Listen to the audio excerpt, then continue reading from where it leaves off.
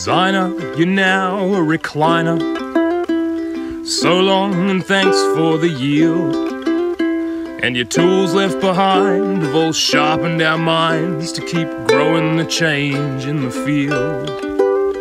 Yeah, the future is looking quite shady under all the ideas that you've grown. And to look out the window at food in the ground gives us power to face the unknown. But trees eat us all in the end, so plant one for me when I'm gone. Then if you hear that I've died, you can tell them they've lied. I'm just shading out somebody's lawn.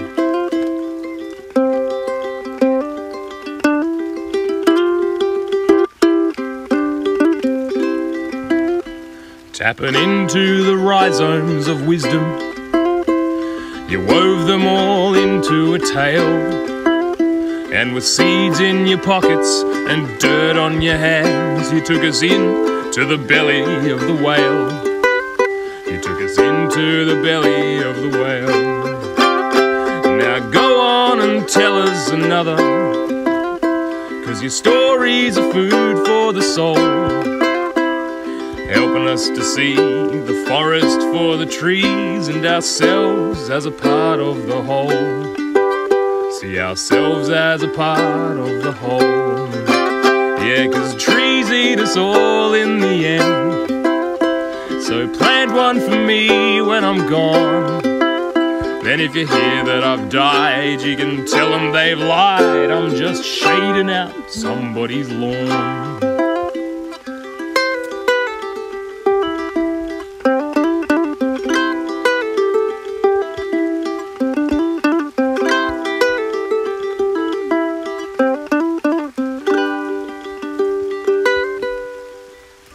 Now the problems around us are many, but the answers come to us with ease. Take care of the land, your friends and your family, and remember to plant lots of trees. Yeah, 'cause trees eat us all in the end, so plant one for me when I'm gone. Then if you hear that I've died, you can tell them they've lied. I'm just shading out somebody's lawn. Yeah, well, trees eat us all in the end, so plant one for me when I'm gone. Then if you hear that I've died, you can tell them they've lied. I'm just shading out somebody's lawn.